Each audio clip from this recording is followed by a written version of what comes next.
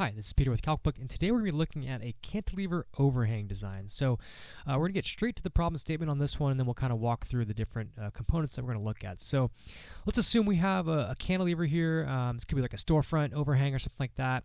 So we've got like an HSS beam there that's welded to a base plate, and then that base plate is going to be bolted back to the structure framing. So we're going to be looking at the member design, right? So we'll be using chapter F and G for flexure and shear. We'll assume it's an HSS 4x4 by 1/4 and it's 4 feet long. Our weld design will be in accordance with chapter J and then also utilizing the Blodgett method. We'll assume a 1/4 inch fillet all around and using our E70 electrodes. Our bolted design will be also in accordance with chapter J, and we'll be assuming 4 1/2 inch A325N bolts, and that'll be an 8-inch square bolt pattern. And our loading is going to be LRFD, and we're going to assume that we have a dead load of 1.5 kips all the way at the end of the cantilever, and then we'll also include the self-weight of the HSS member. So let's go ahead and open up CalcBook, and we'll get started on the design. All right, I've got CalcBook open now, so let's go ahead and open our steel design. We'll go ahead and use the 15th edition, and we're going to start with the member design. So we have this HSS beam, right, that's cantilevered out. So we're going to look at our flexure design, and we're also going to look at our shear design. No axial, and we're not going to worry about any biaxial bend or anything like that. So we'll go ahead and select our HSS, and then we will go down and find our HSS 4x4 by 1/4 right there. And then we'll go ahead and jump into our beam loading tab, right? So our total length of the beam is going to be 4 feet. For the shear location, right, it's going to be at 0. It's going to be at that left fixed edge. Same with the moment, and then our deflection would be all the way at 4 feet at the end.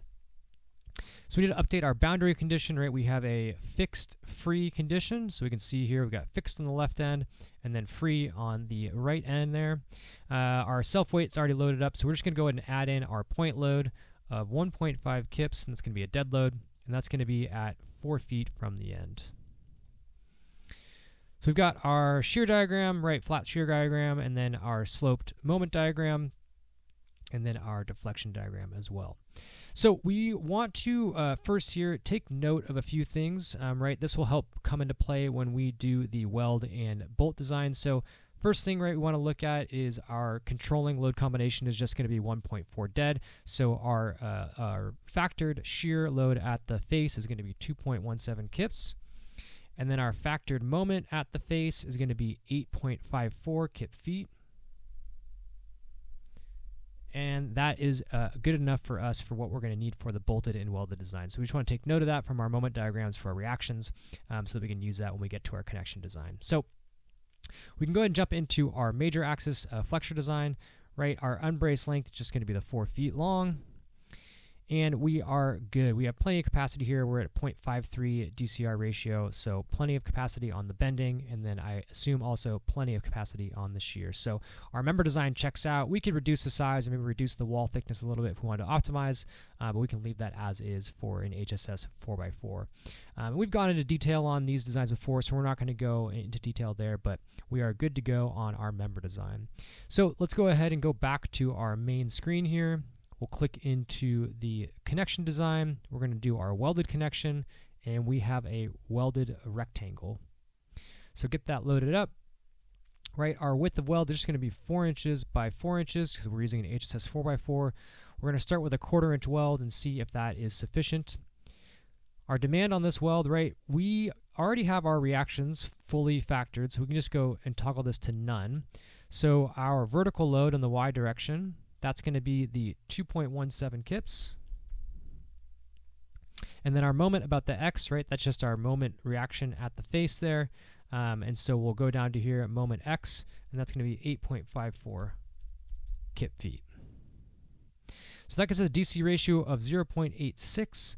Right, and again, we've gone into detail before on other videos about how we calculate that, looking at the weld section properties, getting all of our forces in a per unit length demand, and then we calculate the total resultant stresses, and then our capacity of that fillet weld. So not going to jump into too much detail here, but we are good to go with a 1/4 inch fillet. We might be able to reduce that down to a 3/16, but we're going to leave it at a 1/4 for now.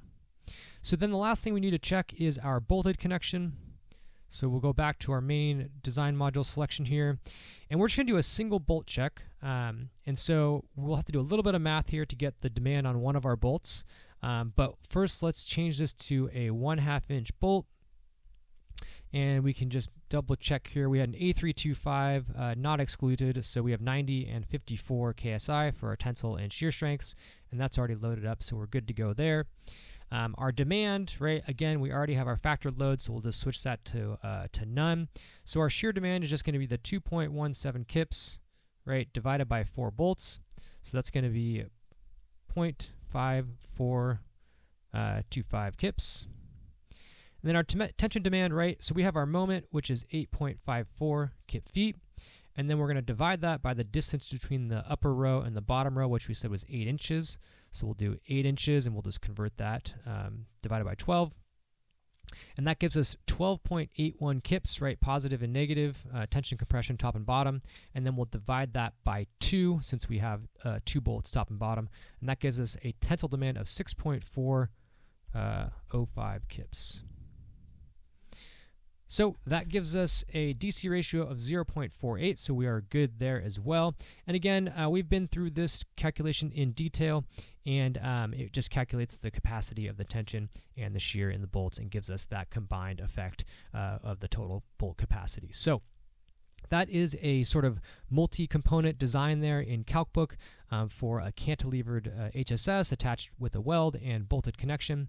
We hope you enjoyed the video. If you have suggestions or comments on the video, please let us know in the comments below, and we'll see you next time.